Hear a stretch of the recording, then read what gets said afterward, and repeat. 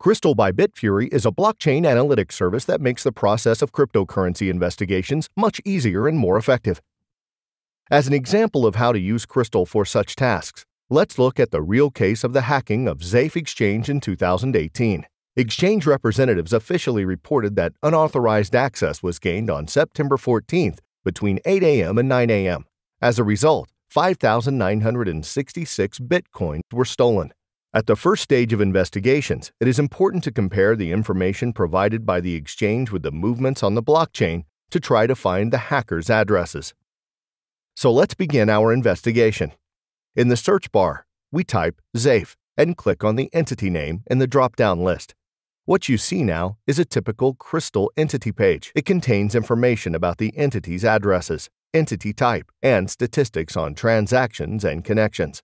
In this particular case, we are interested in the transaction table, so let's click on the corresponding tab. To search for specific transactions, you can use table filtering.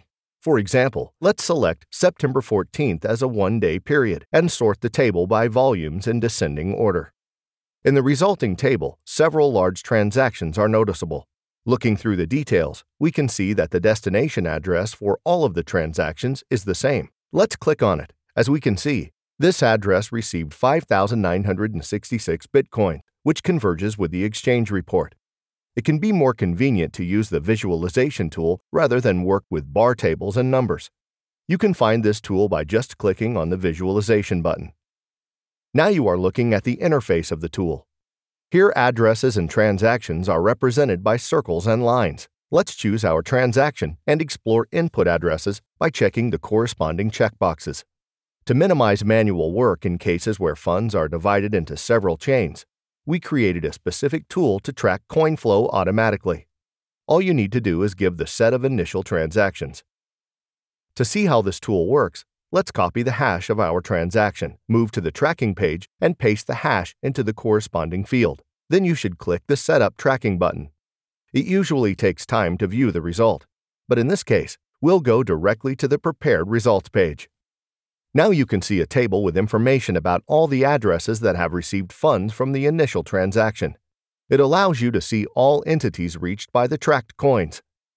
Let's look at the withdrawal to Binance exchange path in more detail by clicking on the path icon. Here we can see the main current of funds with all intermediate addresses and transactions. Let's also look at a saved visualization of a part of the withdrawal chain. Binance allows unverified users to withdraw up to 2 Bitcoins per day.